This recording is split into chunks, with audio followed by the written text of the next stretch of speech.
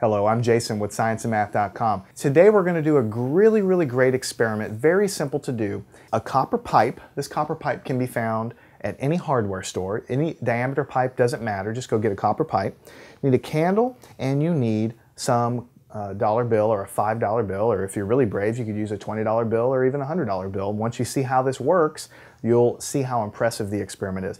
So what we need to do is first light our candle, and we're going to just put it on a nice plate just to keep it out of the way and sort of protected from our tabletop here. And we're just going to light this. By the way, this is not a trick candle. None of these experiments that we ever do are based on tricks. There's no trick going on here. So what you have here is a candle flame. It's perfectly well lit. What you need to do now is take your money, and what we're going to do is put this candle flame right on the bottom right here. Now, if we were to just do this right now, of course this money is made of paper. This money is going to burst into flames. But we're not just going to place it right on top like that. We're going to actually take this copper pipe and we're going to wrap this piece of money directly around like this. So we're just wrapping it around, nothing special, right? And then what we're going to do is hold this candle flame directly on top of this money.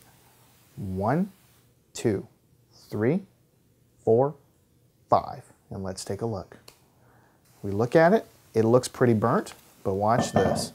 It definitely did not burn, because when you look through to the other side, you see no discoloration.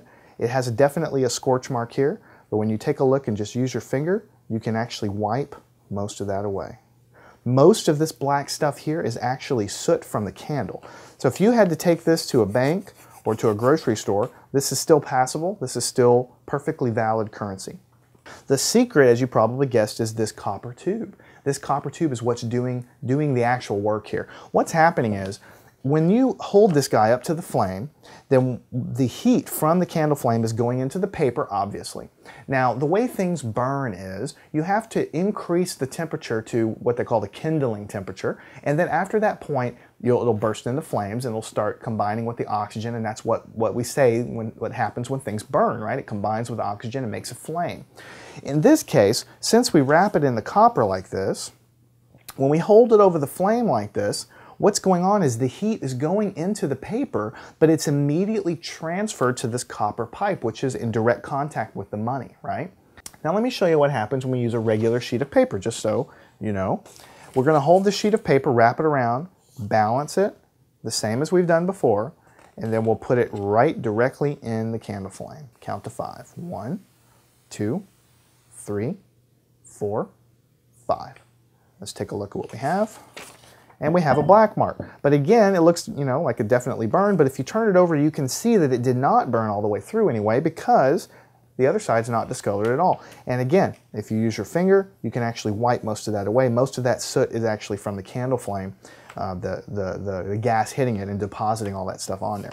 Now, just to show you what's going to happen if you don't use the copper tube, we'll arrange this guy and we'll hold it for 5 seconds into the flame. 1, 2, 3, 4, 5, and it's on fire. So you can see that when we actually take away the copper pipe, the paper catches on fire within 2 or 3 seconds, and it's rolling on fire within 5 seconds. So the copper makes all the difference in the world. That heat coming in from the candle flame goes into the paper, immediately gets taken away by the copper pipe, so the temperature of the paper cannot rise hot enough to actually catch on fire.